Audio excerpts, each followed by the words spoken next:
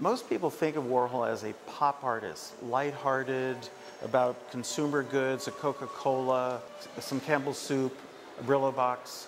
That was a tiny, tiny, brief chapter in Warhol's career, because immediately the next year, the idea of death, of mortality, enters his work. Warhol came from a very poor working class family. There were immigrants from far east part of Slovakia. They were Byzantine Catholics, and the icon, the image of the Virgin on the gold ground was something that Warhol grew up with. In 1962, he decided to do a picture of Marilyn Monroe, and I think he treated her as an icon.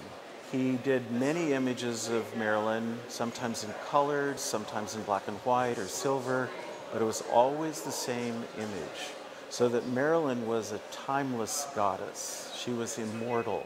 Unlike Marilyn Monroe, Elizabeth Taylor was someone of our world, earthly, that she was mortal.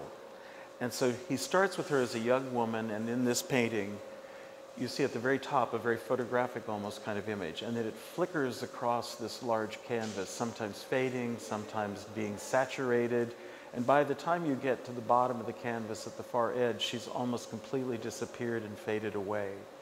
And I think this is a kind of metaphor for mortality, that in the bloom of youth, we also see the beginnings of a life and death.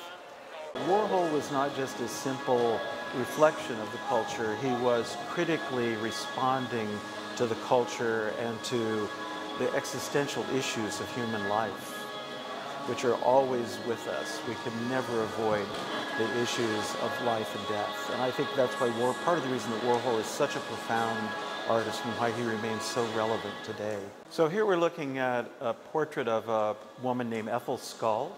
Andy took her to Times Square and told her, be happy, be sad, be pensive, be flamboyant, and then assembled a group of these portraits by silk screening them on canvas with different colored grounds, and made a multiple portrait of Ethel Skull. So Ethel would be just as famous as Marilyn or Liz. And I think this is the birth of our culture that we're immersed in right now. The obsession with the selfie, with the Instagram, with creating an identity out of the image of oneself. Well, we're standing in front of a series that Warhol did in 1964 called The Most Wanted Men. And these come from a New York police bulletin of criminals that the police felt were the most important to try to catch, to put in jail, that they were the most dangerous ones. So I think by making The Most Wanted Men from the police bulletin the subject was a sort of counterpoint or a kind of metaphor for his own identity as a gay man, that he was a criminal, that he was an outsider. So the idea of again, identity is a very profound, fundamental issue in Warhol's work. And again, he was far ahead of our time, that we're only catching up to now, that the issue about sexual identity is unstable, it could be fluid, and that what was once illegal, what was outside the law, has now been actually embraced by society. That that's one of the revolutions of our time.